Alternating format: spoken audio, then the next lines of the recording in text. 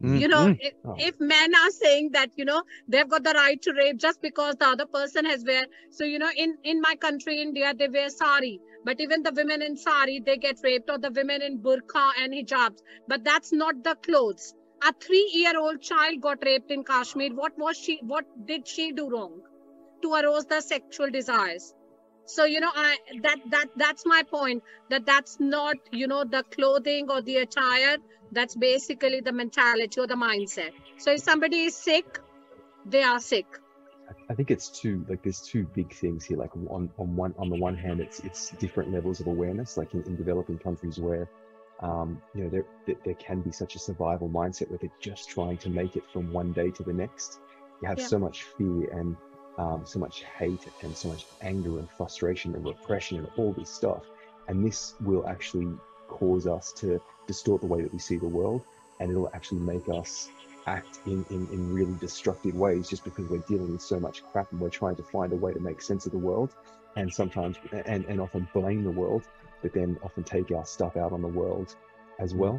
But I think it's like I'm a big believer in self-mastery and self-sovereignty, and we shouldn't need anything from the world. We can't blame the world for anything, but also we shouldn't really need anything from the world. We often, like, consumerism is driven by the fact that if I want to feel happy or if I want to feel satisfied, I need to go to McDonald's and I need to go and buy a Happy Meal, or I need to go and buy a brand new watch, or I need to go and buy a new car. And it's like we've lost that power within us to create and to create those feelings and feel those needs. So we're outsourcing all of that. And it's like in that we feel completely powerless because we've got no ability to be able to meet those needs within ourselves. We have to completely rely on the outside world. And this is what capitalism, consumerism, Yeah. you know, all these things have done, so that the people are reliant on them to come begging with their hands out. But Let me really, it's yeah. let me just on that very point, let me throw a suggestion out to you and get your perspectives. So up until, I don't know, 1986, maybe 1990, I was born in 1972, and there wasn't it's now a mockery of itself, a satire.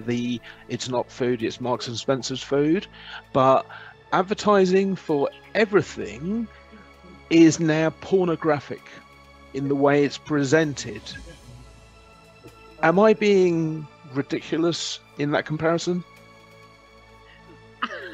I don't watch much. I don't watch much TV or advertising. I don't actually know what you mean by that. Please explain that. So okay, in a very seductive voice. Okay, so if you look at any advert for anything, a hamburger, a steak, you know, legumes, whatever it might be, they're always photographed with such amazing depth and clarity and gorgeousness, and everything's and the instant go on. Digital marketing. It is. It is. That's why I started saying, you know, when I put my pictures on, you know, LinkedIn, many people don't even read posts, and I know straight away because, you know, they comment on my photo, and I'm like, man, I didn't want you to just look at the photo. I wanted you to read the post. But you know what? Yeah. The selfies are important though. Like I'm seeing quite a few more selfies now, and it does feel a little bit more personal now. But if you do put a photo, like it doesn't.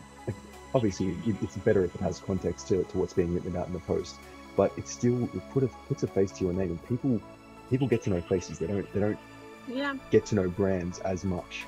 So I think that there's definitely some value to putting up I mean, it might not garner the kind of response that you're hoping for, but I think just from a brand point of view, I don't know that that's not the purpose behind why you're on LinkedIn, but from a personal branding point of view, I think it definitely makes a big difference.